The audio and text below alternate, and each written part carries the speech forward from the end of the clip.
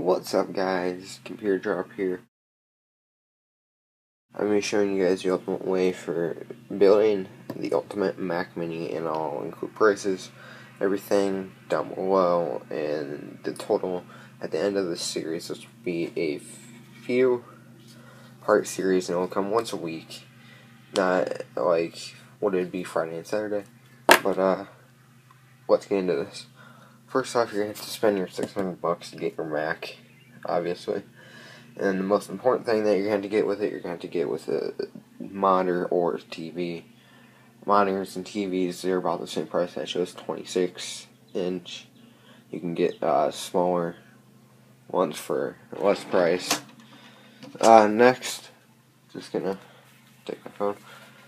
Next, you're going to obviously get a keyboard. I got this on keyboard for $25.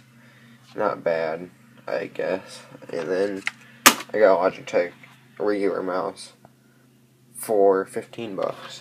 So again, not too bad, not bad price. You're also going to need possibly a desk if you don't have one already.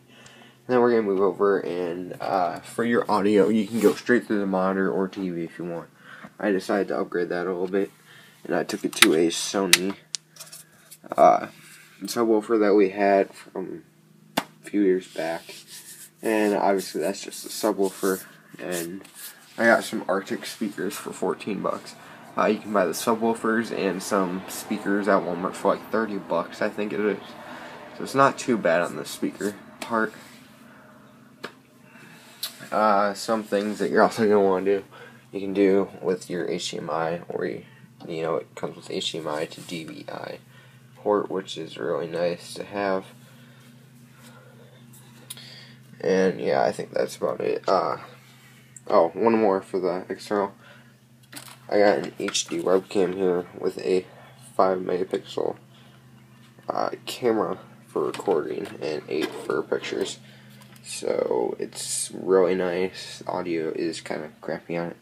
Again, if you're going to do like recording all that, you can put audio there. And next video in this series, we'll be doing some internal, like the RAM or the hard drive, which I actually bumped up the RAM, and then some software apps or whatever, you know, that you'll need to bump this up.